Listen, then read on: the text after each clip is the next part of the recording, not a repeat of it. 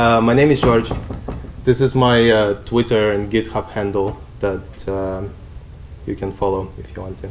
And the slides are online, as well as the small tiny project. So I work at this company, SoundCloud. We're the biggest audio platform in the world. The closest competitors are like times smaller.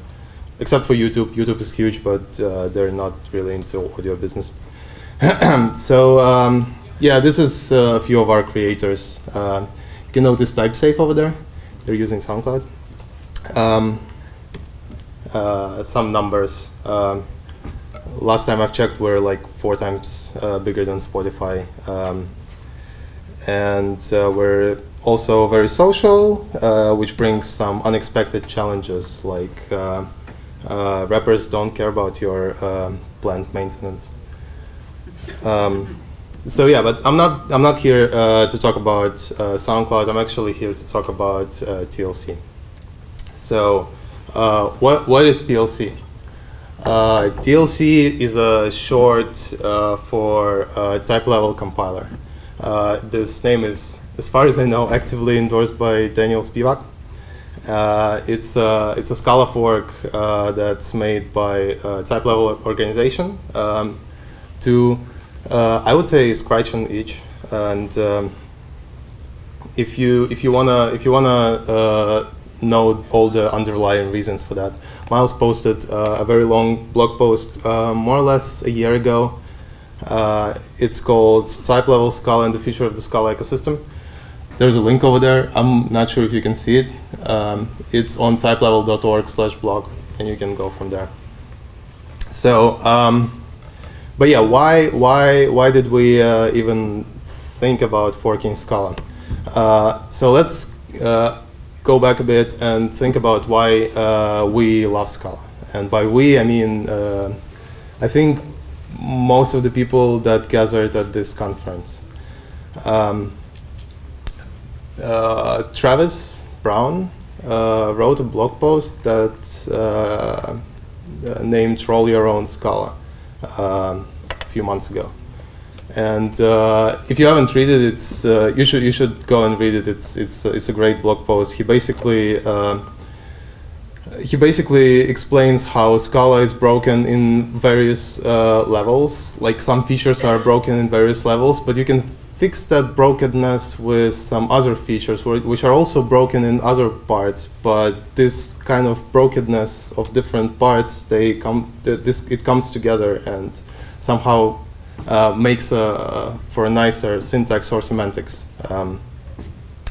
And so in the last paragraph he says, to recap, we've taken a few basic but still pretty broken Scala language features, singleton types, refinement types, type projections, and the implicit resolution system, and we've very painfully built a language for ourselves that at least kind of looks like it supports partial type parameter application, high order unification, multiple implicit parameter sections.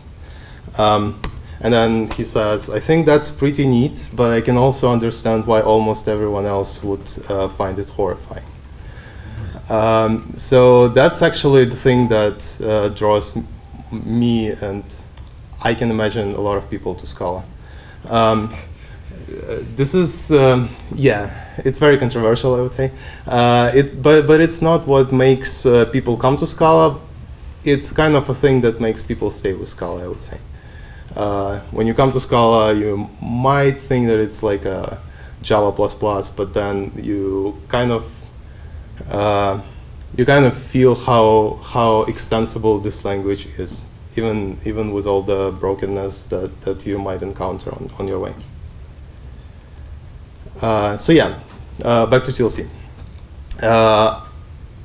TLC is a I'm inclined to say bleeding edge fork of Scala compiler for people who are somewhat comfortable with pre 2.10, 2.8 days, where bumping a version was not as easy as bumping a version from 2.10 to 2.11 or 2.11 to 2.12.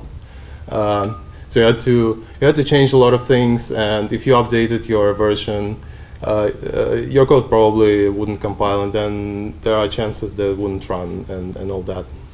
But we kind of see it as an incubator for new ideas before they can be evaluated by Typesafe, because it's kind of hard to get new features into Typesafe nowadays, Typesafe Scala, and understandably so, because they are focused on stability of the language, because they have paying customers. They're focused on better support for JVM, faster Scala, etc., etc., etc., and they don't want to overload the language. So we could get some exciting features in, see if people and libraries are using them, and if they're useful, find corner cases, fix them, iterate, and then backport it to Typesafe Scala if they find it useful. So as you see, it's kind of beneficial for both Typesafe and for us, people who want to use exciting features. But people who contribute to TLC right now, they aren't compiler experts. Most of them aren't. So because of that, we're somewhat unstable. But we're aiming to fix that. And another thing that should be said is that we are trying very much to be backwards compatible with Typesafe Scala, which is our commitment. So we want the code that's compiled by TLC.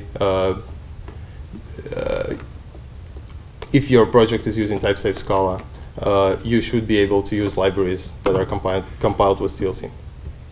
So anyway, you've heard that maybe a year ago, but you can already use it. Because SBT is awesome, yes, it is. This Scala organization is already there, starting from version 0.13.6. The thing that I've posted, the code that I've posted over there is because I've published a fixed version just yesterday, and it hasn't propagated to JCenter bin tray yet, but it has propagated to Maven Central and Sonatype, so you can use them if you strictly specify that SBT needs to download it from there. You only need to do that once, by the way. So after you've done that, you can just run SBT as you usually do. Sorry, does that work for things like Scala P and Scala Compiler? Yes, all the artifacts are published on Sonatype and propagated to Maven Central. As far as I've checked this morning, they're there. We have also we're also publishing the snapshot version. So except for 2.11.7, we have 2.11.8 snapshot. What I mean is, if somebody depends on Scala Lang, Scala P, will SBT automatically rewrite it to use the org.typelevel version? If you put it in the library dependencies, no, right. Because you're putting the specific package there, specific artifact. But if you're just changing the Scala version, Scala organization, the Scala version that's gonna be used to compile your project will be our published version. So yeah, I'll just show you a few features that are in the TLC already, and some of them are actually coming to Typesafe soon or have already been merged. So let's do it. Type lambdas. How many people know what type lambdas are? Okay, great. That's perfect audience. How many people actually remember how to write them and not Google to copy paste them from some Miles's answer on the internet? That's yeah, that's a lot of people. So so yeah, the third line basically shows you type lambda as you all see. And well, that's like, it makes sense obviously if you think about it, but you know, it doesn't look like a function, which it actually is. So we have added an alternative syntax for type lambdas that you can see on the third line over there, which defines a functor for a right hole in the either. So it looks like more or less like a type level function, right? It's also backwards compatible with Typesafe Scala because it's just a parser change. So that thing gets desugared to something that's up there, modulo the position in the either left or right. So it's basically the same thing. So these are the allowed syntaxes for type lambdas. This is what you can do with it. And here's a quote from Paul Phillips about type lambdas. He says that type lambdas are cool and all, but not a single line of the compiler was ever written with them in mind. Well, there you go. We have a few lines of compiler written with them in mind. It's not in the typer, and I understand that he meant a different thing, but still. Implicit ambiguous. Another pretty useful feature, and it's actually, as far as I know, it's coming to Typesafe Scala 2.12, milestone 2 or 3, because it's already been merged. So next milestone release should have it in the Typesafe Scala. It basically allows you, it's like implicit not found annotation, but when you have more than one implicits in the scope of the safe type. This example is, can you read it at all? Is it? Okay. Okay, so this implicit, it's an adaptation of Miles's example of a function that is not an API where a function is not allowed to return unit. We create two ambiguous implicits that are gonna resolve for a context bound that doesn't allow a specific type. And then here's the function where it looks somewhat cryptic, but it basically says that R type parameter, we want to guarantee that it's not a unit. And then when you try to pass a function that returns a unit, it will, before it would have said that you have ambiguous implicits. Now it will just produce a human readable error that we've specified over here. It will say returning unit is forbidden. Singleton types is another thing that we already have in the released version 2.11.7. It requires a flag, -x experimental, and it's based on, it's actually an adaptation of Adrian's implementation. He started working on it in his own branch, and we've backported it some time ago. It's working, it's kind of robust. In this example, it's also actually an adaptation of Miles's gist on GitHub.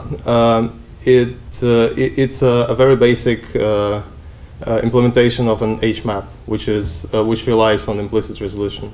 So basically, the ASOC over there is an association between actually two types, K and the V, and then you have a value of that type. So you make those. The first function makes those associations, and notice k.type. That's not allowed in Typesafe Scala at the moment, and it basically that creates an association between a singleton type and some type which has a value inside. And then the lookup basically looks up the implicit, the singleton type in scope. So here's how you create a few of those. Miles has a more advanced HMAP basically implementation that he calls records, which don't rely, well, they rely in different way on implicit resolution, but for finding those things, it does rely, but in a different way. So if you look at the type of those things that we're creating, the implicit vals over there, the types are parameterized by singleton types, 1 to age, name, which allows us to look them up like that. So if you look up 1, you get back a string, but if you look up 2, you get back a double. And if you look up, for example, 3, which is not there, you get a compilation error. And same for strings. So that's the machinery that's used in Shapeless for records. Another thing that we have in the in TLC is irrefutable generator patterns. So if you have a pattern on the left in the for expression, this is what it desugars to. It desugars to a call to WizFilter that will filter out things that are not tuples, and then do the map. So at compile time, we actually know that that thing on the right is an option of a tuple, and that thing on the left is a tuple. So why filter? Well, there's a reason, but it seems that at compile time we can just like drop that. So this is what we do. It has a somewhat different behavior. So before that, the WizFilter part would have filtered out. In this example, it's the same behavior. But if you had in this pattern on the left, for example, you would try to extract a tuple where there is a 2 on the left and an x on the right. You would have with current implementation, you would have gotten none as a result. With this implementation, you will get a match error. So I don't know which one is more preferable.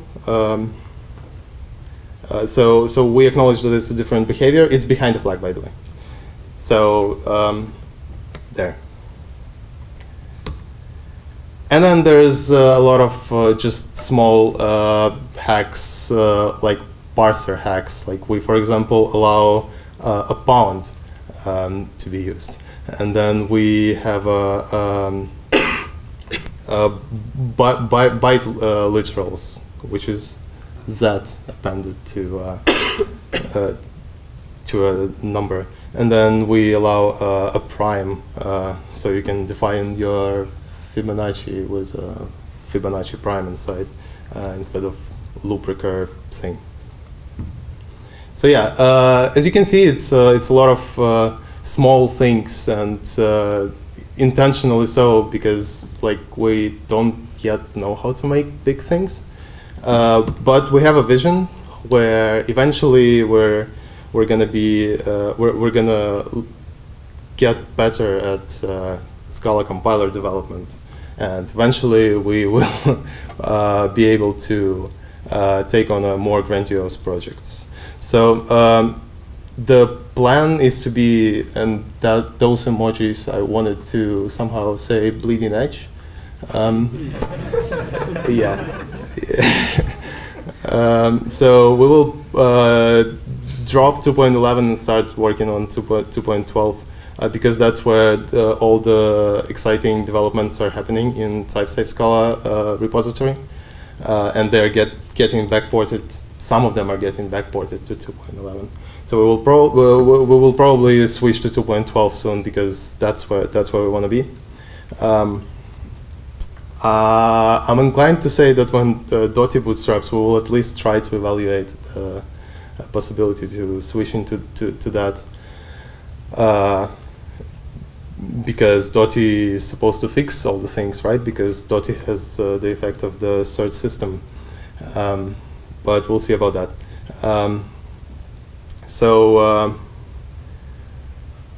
Yeah. Oh yeah, and we're evaluating possibilities, different possibilities, like when Dotty bootstraps, moving our features to Dotty, or implementing our features as a compiler plugin, for example, to limit the impact on the community, to not have to split the community or anything like that, because that's definitely not what we want to do.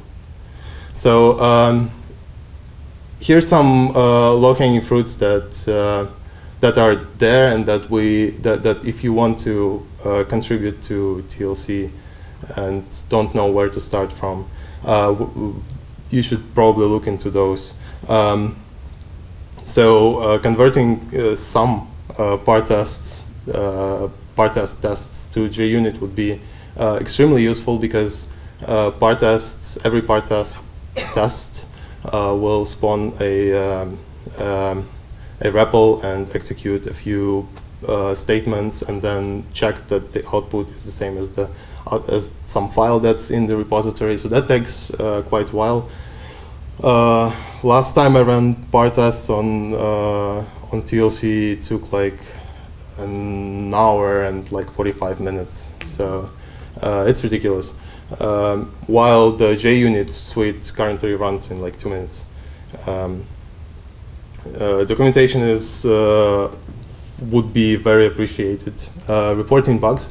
There is a lot of bugs in the Scala issue tracker, so probably best to first look there. Fixing bugs, I know that's very far-fetched, but yeah, fixes are very appreciated. And things that I've been doing a lot, and it kind of seems trivial, but it's sometimes not. I've had a few days just backporting changes from Typesafe Scala into our fork, and making sure that our features are still working and we haven't broken anything that we just backported, and then part-test checks start failing. So it would be very appreciated if people would help us with that as well. Do you want bugs reported on your issue tracker or on the upstream one? We are willing to work with Typesafe people, obviously. So either way, we're looking at both. We're looking at our issues, and we're looking at their issue tracker. But do you want only issues with things you change? Oh yeah. If it's only the issue with TLC, like if you find an issue with type lambdas, definitely report it in our issues, and we'll try our best to fix them. So yeah, I don't want to promise anything, because I'm gonna mention a few ideas that I was thinking about, but I tried to embark on a few of them, and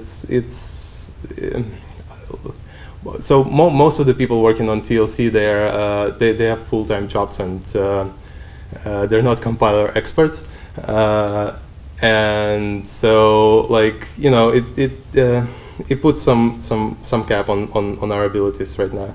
So I don't want to overpromise. So don't take everything with a grain of salt. And this is just an exploration of possible ideas, no commitments.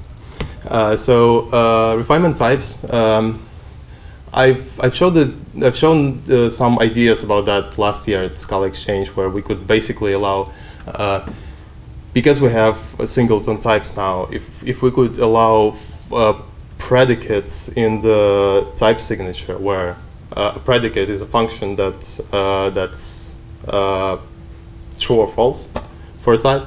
Like for example, x is of type x : int, double arrow x bigger than 1. So to capture that, we only have only inhabitants of that type are bigger than 1. Ints that are bigger than 1. So just there's a work on similar things done in Haskell. It's called Liquid Haskell, and what they do, they basically use Haskell compiler to prove to compile to verify the types of the program, simple types, and then they have addition on those types in form of functions like that that are verified by an SMT solver, satisfiability module theorem solver. They use Z3, which recently became open source with a good license, as far as I remember. So generally, relying on something external to help us figure out types would also allow us to get the benefits of external research in these tools, in theorem provers, and yeah, that would be something interesting. I dip my toes into that. It's really interesting, but it's really hard. There's a lot of corner cases. Experimenting with standard library. Standard library is something that Typesafe Scala isn't experimenting with anymore, for the reasons that they want to be stable, obviously, and they don't want to screw their users. We're kind of in position where our users are okay with us changing things from time to time, I guess. Or at least we're not committing to a stable library. So we can experiment, we can try new things, we can base it on, I don't know, we can have a more sound standard library. That would be something interesting. We could integrate an alternative REPL, or just iterate on the REPL that's already there, and have more interesting features.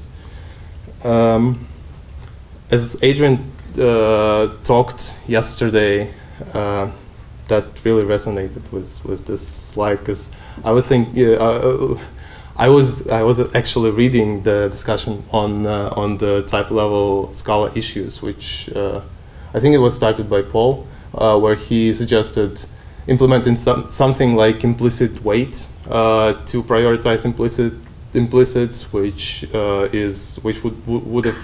would have been a completely different way to prioritize them, not relying on inheritance, and that sounds really interesting.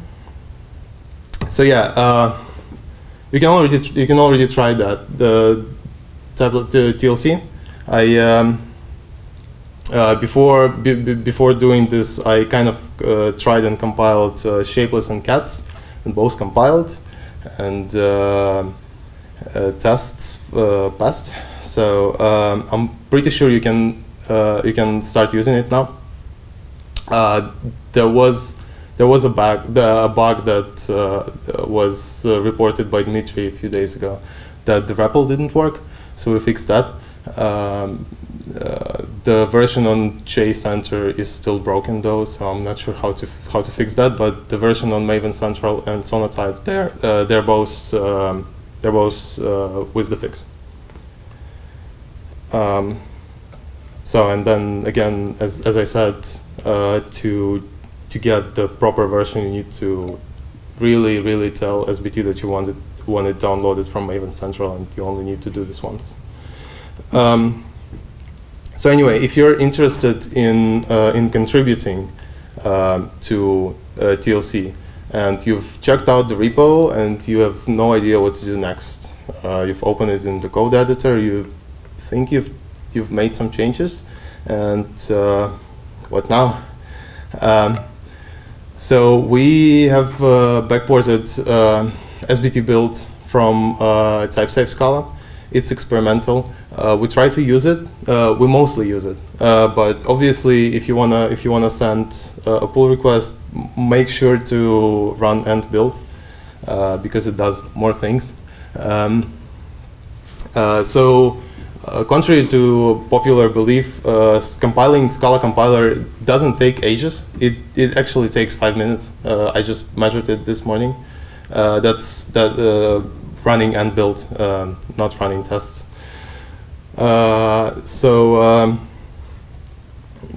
Running, oh yeah, and you can obviously publish artifacts locally with SBT publish local and test them.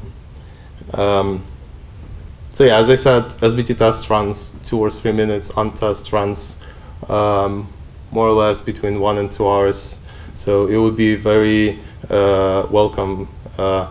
I believe it will be very welcome to both TLC and Typesafe if some of the part tests were migrated to JUnit.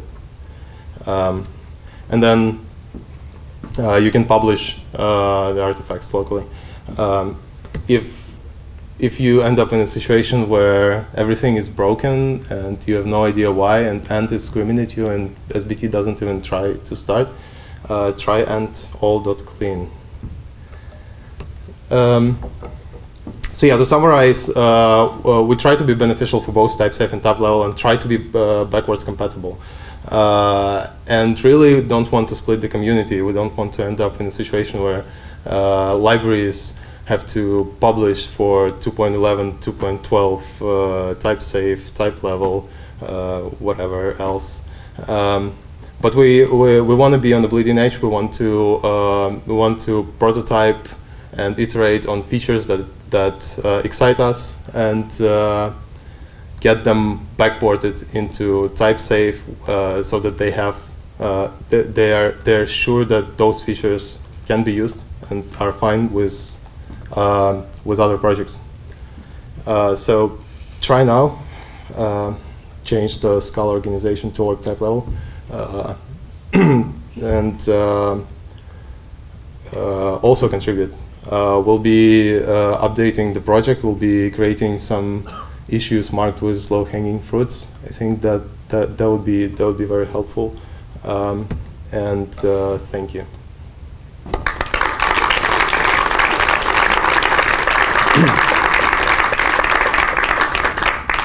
I believe we have time for questions. Yeah, I have a question. You mentioned that the test needs to be ported. Yes. The test you have added yourself, or are these general tests for the compiler which are also in the Typesafe? Yes, this is using the Typesafe has a tool called partest, which basically it runs your inputs against Scala REPL and checks that what the REPL spit out was the same as the check file which is checked in. So that takes a long time. I think I'm very to be honest, I'm very new to the Scala compiler, so I don't know the history of that. But apparently they added JUnit test sometime later, and that thing actually runs tests against the compiler without like starting the REPL, pasting things, getting the output, and all that. So a lot of tests can be migrated from that framework to JUnit, and like the whole build pipeline could become a lot faster. Yeah, but they are not for Typelevel per se, but Yeah, but we still have a lot of features. Like we have all the features that Typesafe has. So yeah. Okay. Yes. You didn't mention Scala.js at all. Oh yeah, it works with Scala.js because it compiles shapeless and cats, and both do some. Well, I guess the thing about JUnit, I mean JUnit on full Scala.js is still a work in progress, I think. So if migrating tests to that, it's almost done. So we're almost at the point where we support JUnit tests in Scala.js. So you're comfortable with the idea of testing migrating to JUnit? Yes. Cool. yes. Yes. To add to the question of JUnit versus partest, Dotty actually has a way to convert par test to JUnit test and JUnit test to par test and to benchmarks. Oh, nice. I haven't been repeating the questions, I'm sorry, but so what Dimitri says is that Dotty has a way to convert par test tests to JUnit tests and back JUnit tests to par test tests. Oh, so many tests. Great, thank you. Good to know. I'll kick the tires and try to migrate a few tests. Thank you. Any more questions? Nope. That's it then.